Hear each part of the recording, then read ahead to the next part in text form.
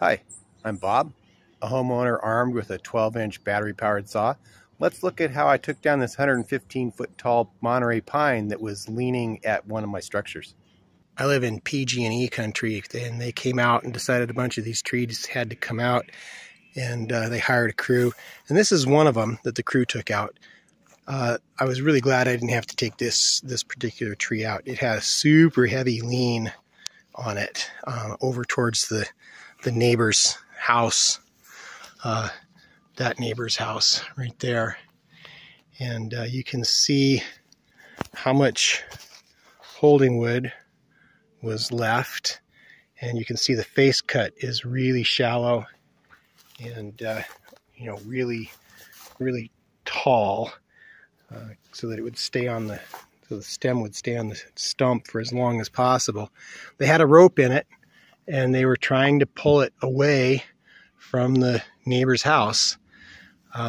But as soon as the tension got used up out of the rope, the tree asserted itself and swung back and missed their fence by about an inch.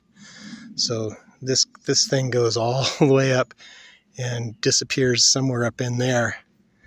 And they were lucky. It's hard. It's hard to get these things to go where you want them to. You can see, I mean, look at the way that these fibers are ripped over to the side. You know, it's just, there was so much eagerness for that tree to fall into the neighbor's house. And they prevented it. But watching crews with ropes and trucks fail to get the trees falling the direction that they needed to fall made me wonder if there wasn't another way. An early assignment in the Physics for Engineers class is working out the amount of force on a line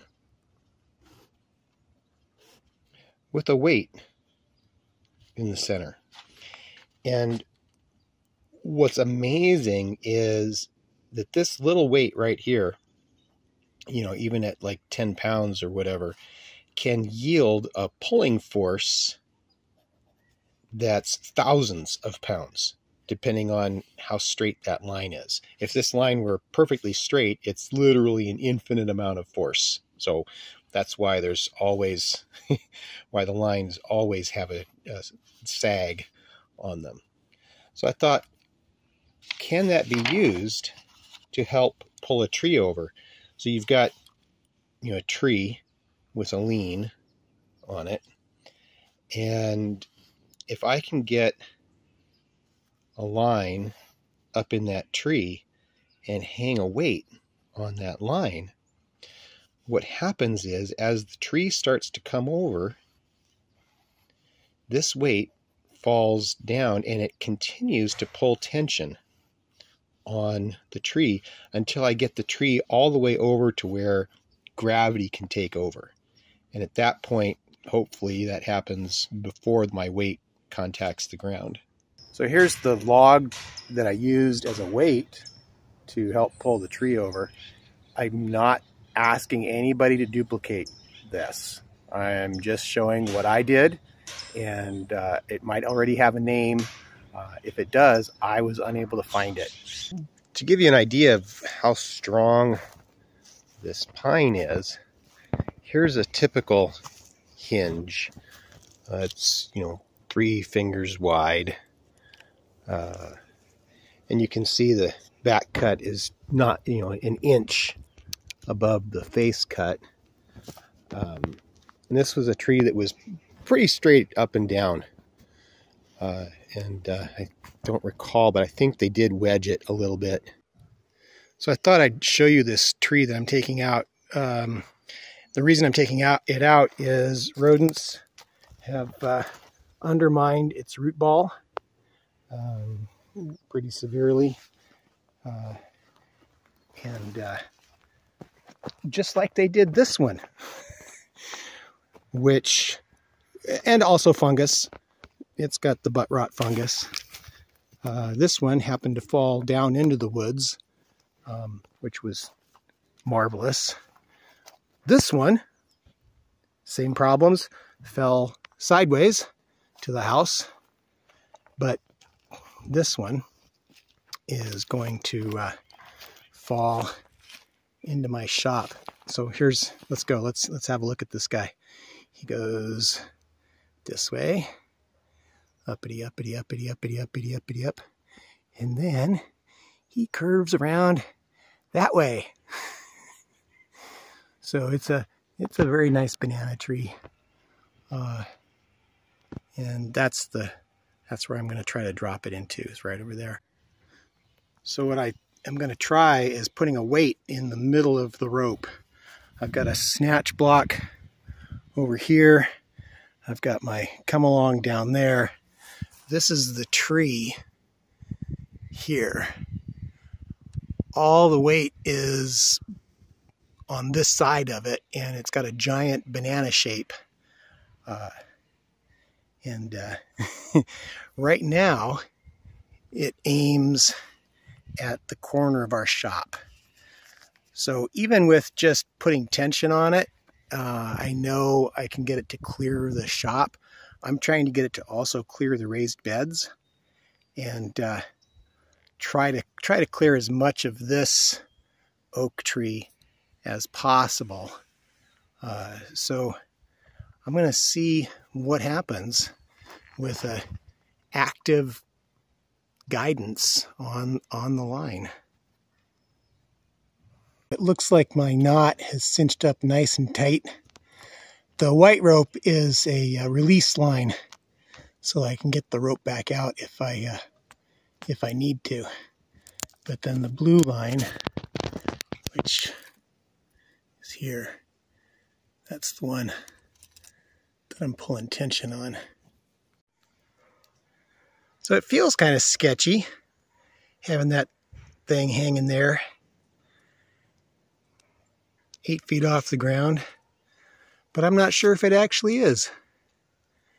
I'm going to find out from a safe distance.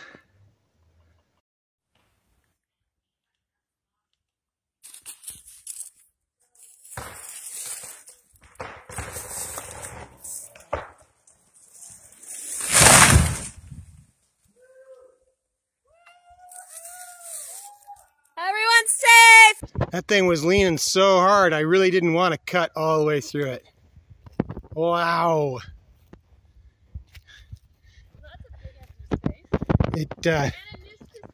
I dropped it right between the oak trees, just like I wanted to. Nice. Oh my golly. What a good job you did. Wow. You missed that one and this one. Yeah. No one got hurt. No one got hurt. Wow. Hiding in the closet. All right, well, that is a cleanup project for sure. Wow. Yeah, it did open up a big space. It just exploded. Ugh, man, what a banana. Oof. Well, the idea did the thing. Yeah. It just kept pulling the tree exactly the direction I wanted it to. All right, here's the tree I just took down. It's 115 feet tall, 2 feet around where I cut it. I estimate it to be at least 6 tons. This is the face cut. That's a tiny, tiny face cut. And then look at the size of this hinge. It's, you know, as broad as my hand at the compression side and as long as my hand on the tension side. And look at that thing. I mean,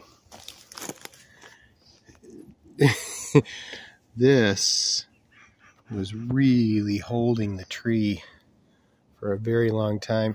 It's partly why in the video of it falling, you can see it goes really slowly at first, because this tree wants to fall the direction that that hinge is pointing. You know, that's where it wanted to fall. And my face cut actually aimed